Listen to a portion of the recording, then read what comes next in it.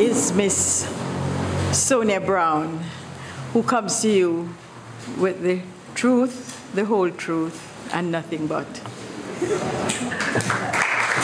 you, Miss Carol. Thanks, Carol. Thanks, Steve. Thanks, Elizabeth. And welcome, welcome all of you. I'm happy to be here and to share with you this morning.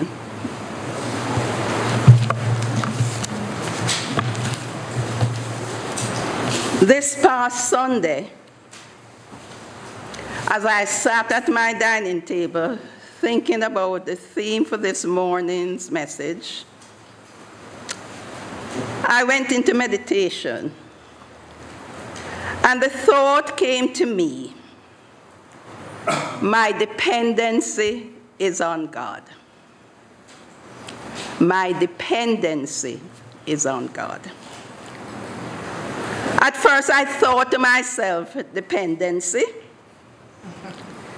I decided to consult the dictionary and found the following meanings for dependency. A subject territory, something dependent, dependence. And the meanings for dependence: the state of relying on someone or something for aid, support, or the like. Reliance or trust. So then, affirming that my dependency is on God is saying that I am God's subject territory. I rely on God for my aid, my support, and I trust and rely on God. Who or what is this God? In the Bible, we read that God is spirit, and they that worship him must worship him in spirit and in truth. And then in this teaching, we define God as spirit, or the creative energy, which is the cause of all visible things. It is love, wisdom, intelligence, power, substance, mind.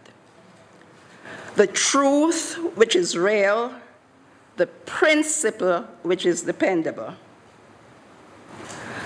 Further, we teach that we are created by God, spirit, in its image and likeness, and that we come from this one source, this one spirit, which is eternal.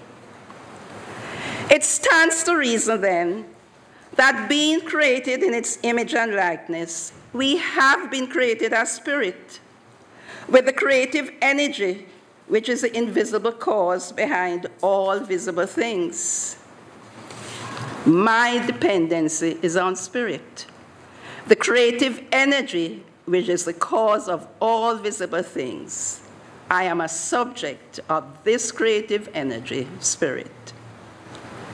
What does this mean? Does it mean that we do nothing and wait for manna to fall from the skies? I think not. I believe that what it means is that we recognize God, the source, spirit, from which we all originate, as our provider of all things visible and invisible. It means that whatever we perceive as our need, we go to that spirit within and allow it to guide us in the way to achieve it.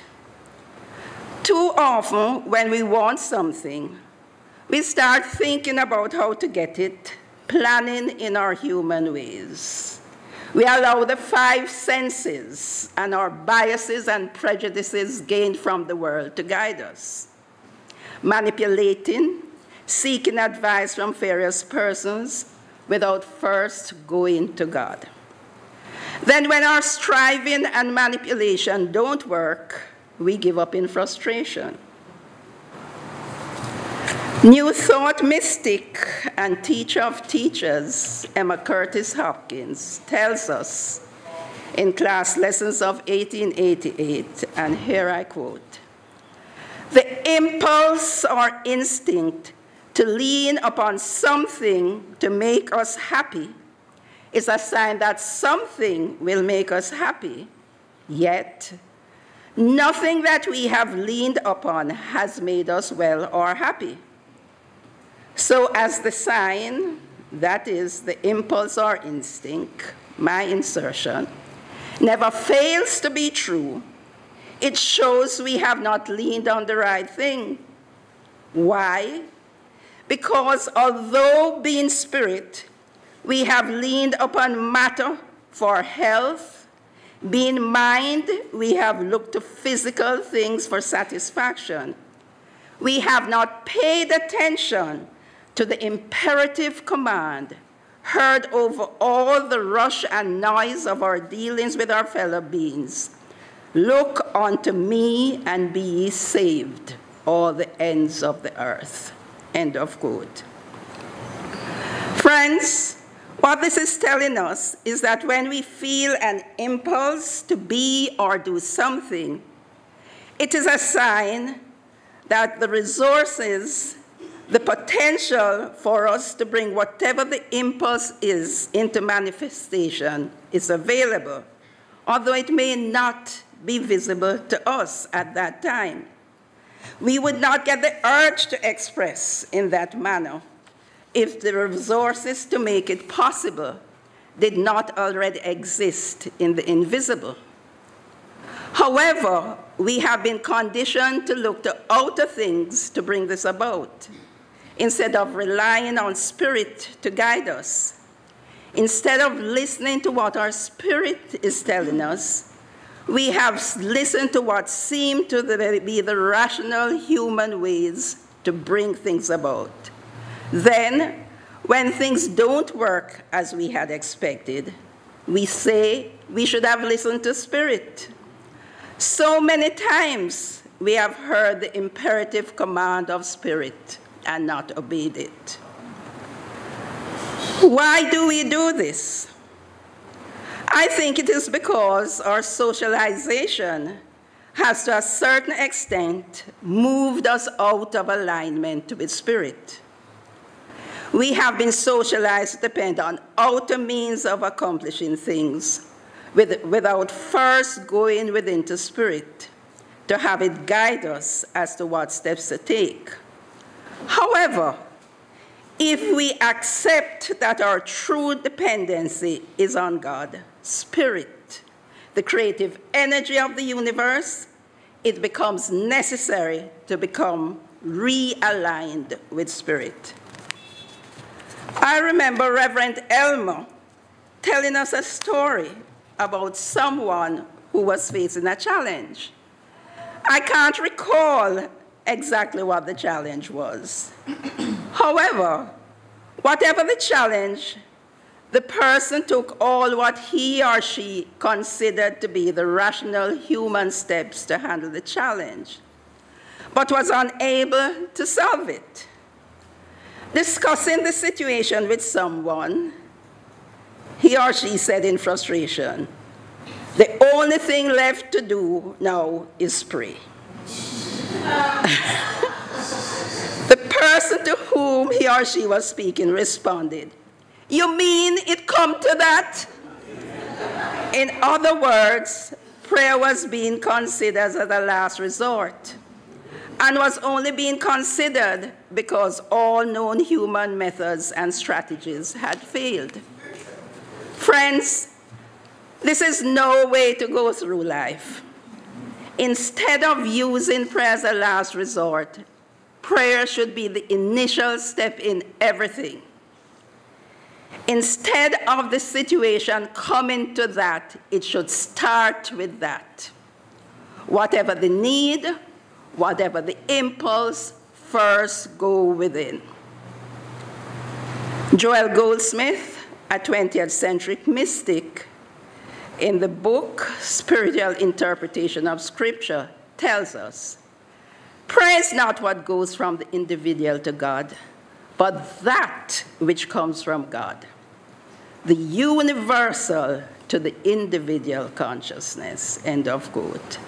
That which comes from the universal to the individual consciousness. This is why we should aim to take everything to the universal consciousness. For out of that consciousness comes the answers, the steps, the guidance that we need. Mr. Goldsmith continues, prayer is the word of God which comes to you in silence. Emma Curtis Hopkins tells us, and here I quote, stick to the word of truth. Talk about it as already here, although no one may see it. You shall receive. It is the law of the externalizing power of the word. You may speak it silently or audibly. If you speak it audibly, people may think you are mad or foolish. It is better to speak these things in the silence to avoid controversy. End of quote. I laughed when I read people may think you are mad or foolish, because I thought to myself that this is so true. So often when one does things differently from how the majority of persons would, or from what is commonly regarded as the right way to approach something, one is often described as mad or crazy. However, that person may be listening to his inner guidance. And do you know what? When he does this, everything falls into place in divine right order to bring about the desired manifestation. The master teacher, Jesus, taught us to be dependent on God. When his disciples asked him to teach them how to pray, what did he do? He gave them what is commonly referred to as the Lord's Prayer. How does this prayer begin? It starts, Our Father which art in heaven. Who is a father? A father is someone who is involved in our creation. On the human level, we bear the genes of our human father. And to extrapolate, then on the spiritual level, we bear the genes of our spiritual father. We bear the genes of that from which we came. We are spirit. We are creative energy. We teach that heaven is within. Therefore, our spiritual father, God, creative energy, is right within us. The Science of Mind textbook tells us the kingdom of heaven is unformed, unlimited, unconditioned. It is the real state of being. We do not make it real, for it is eternal reality. Think about it, friends. Our Father, God is within. Unformed, unlimited, unconditioned. As unconditioned creative energy, spirit, it is able to bring about an infinite variety of forms, an infinite variety of answers, an infinite variety of solutions. The finite mind is unable to achieve this, so in all things go within the spirit. Hallowed be thy name. Sacred and holy is thy name, pure, unfettered, free. Thy will be done. When we place our dependence on this sacred one, the pure, unconditioned will of God becomes manifest. Not the will of some person whose will has been conditioned by the prejudices and biases of the race, but the pure, free, unconditioned will of our spiritual Father. Doing his will, that is listening to pure spirit and doing what it tells us to do, allows the kingdom to manifest on earth. That is, brings the answers, the solutions into manifestation. The reading from Rich Living for April 21 starts with this sentence: I am the agent of the eternal. When we put our dependence on God, when we surrender to the will of God, we are acting as the agent of the eternal, not the agent of some well-intentioned person, but the agent of the eternal. That is why we listen to the promptings of our heart. We go within, we listen, and we follow the guidance which comes through us to allow ourselves to be agents of the eternal. This, friends, is practicing the presence. Give us this day our daily bread. When we bring ourselves into alignment with Spirit, we can speak our word with authority because we know we are following the dictates of Spirit. If we put our dependence on people, place, or thing instead of on Spirit, we are unable to speak with authority because then we are interfering with someone else's choice and we are not assured of their commitment to us. Joel Goldsmith tells us in the book, Our Spiritual Resources, and here I quote, once we cease looking to a person for anything, for gratitude, payment, recognition, or commendation, usually it flows to us in abundant measure. We withhold it from ourselves by expecting it. And we set up a wall of defense in husband or wife, child, parent, or friend by the very act of expecting something from him or her. Whereas, if we were to set everyone completely free and expect our good from the one source, we would then find that our husband, wife, child, parent, and neighbor would be bringing us their gifts with open hands. End of quote.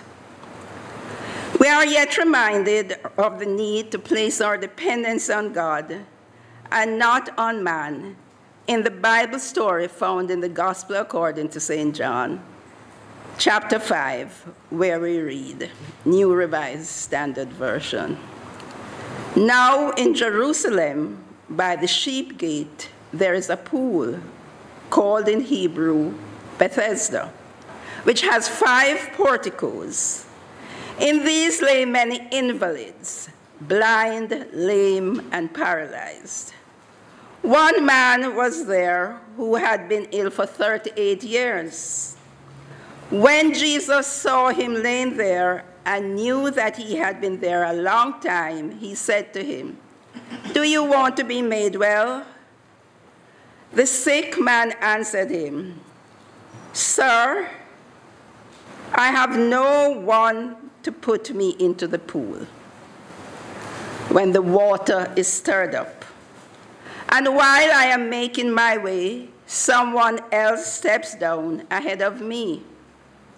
Jesus said to him, "Stand up, take up your mat, and walk."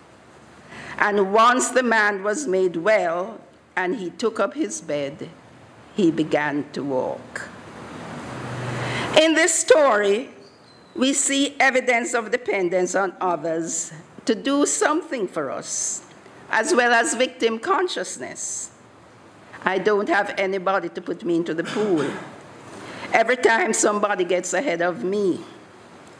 However, we also see in Jesus' question to the man compassion. And because Jesus had embodied the Christ consciousness, he was able to speak with authority and command the man to take up his mat and walk.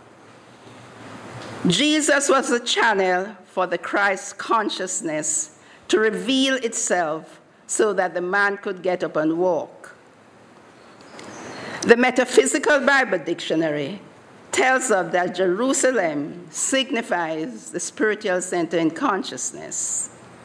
The pool of Bethesda symbolizes that place in consciousness where we feel the flow of the cleansing life of the Spirit.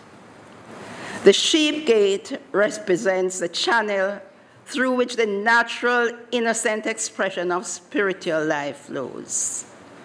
The 5 porticos represent the 5 sense limitation of the human mind. The man was therefore dependent on someone to take him out of his sense of limitation and raise him to that place in consciousness, the pool of Bethesda, where he would feel the flow of the cleansing life of the Spirit. The man had been ill for 38 years, and no one had done this for him. Why? I believe this is telling us that each of us has to do the work himself. Each of us has to get to that place in consciousness where we feel the flow of Spirit. There is a twist to the story, however, as it was the authority conveyed by Jesus the Master, having himself fully embodied his Christ nature, that brought about the healing. Jesus was the agent of the eternal. Jesus so let his light shine that the man was able to recognize that light and come to his sense of realization that he was made perfect, whole, and complete. I believe the messages we can take from this victim are: there is no need to be a victim. Our expectation and dependence should be on God. If persons are to assist, that is, to be agents of God, those persons will be guided to do what they need to do. We don't need to coerce or manipulate. When we go to Spirit, we leave the 5 limiting senses behind. We allow Spirit to guide us. Friends, the Father Spirit has ways and means that we know not of. As we embody the Christ consciousness, our light shines and we are lights to our world. Friends, there is a process that we have to go through to get to that stage where we are so fully aligned with Spirit that practicing the presence becomes first nature. For most of us, it does not happen overnight. It takes commitment and the constant practice of going within. I believe that the more we meditate, the more we become attuned to the promptings of Spirit within us. The more we consciously and consistently listen to Spirit and act as it guides us, the more it becomes natural and easy. It becomes our first nature, and we are realigned with Spirit. And once we have the courage to start acting as prompted by Spirit, and do this consistently, we get to the stage where no matter what is going on in the outer, we are able to go within and feel the peace which passes understanding, and let go and let God. We get to that stage where we surrender to Spirit and forget the prejudices and biases of the world. Friends, there is an affirmative prayer of surrender in this month's Science of Mind magazine. It was done by Sandra Brown, a religious science practitioner who serves on the Leadership Council of Centers for Spiritual Living. I would like us to together read this treatment of joyful surrender and understand and recognize that once we surrender, we let go, we let God, and we allow God to manifest in our lives and affairs. So together, there's an infinite intelligence that creates and expands all of life. This infinite intelligence is a source of all good and the example of perfect wisdom. It knows exactly what to do, when to do it, and who to include in the never-ending expansion of love and life. My life is a product of this infinite intelligence, and I have been created in its image. Therefore, immeasurable intelligence and the deepest wisdom are already and always within me. I know that I am fully equipped to handle any and every situation I experience. I refuse to be distracted by doubt, fear, anger, or confusion. I know there is no experience, no person, and no action that can block me from the intelligence within. I choose right now to turn away from old stories and false beliefs. I choose right now to drop all illusions and false pretense. I choose to step into the unknown, knowing I am guided, guarded, and protected by Spirit. I surrender willingly. I surrender completely. I know that surrender is not giving up to hopeless despair. Surrender is simply releasing the delusion that I am in control and allowing the divine to guide my every thought and action. Surrender is a joyful release, knowing I am fully supported and every need is being met. I surrender to love that has no boundaries. I surrender to the wisdom of a higher power that never makes mistakes. I surrender into the life that has no limits. And with the deepest gratitude for all that is, I take a breath. I completely release. And so it is. Friends, our dependency is on God. Namaste.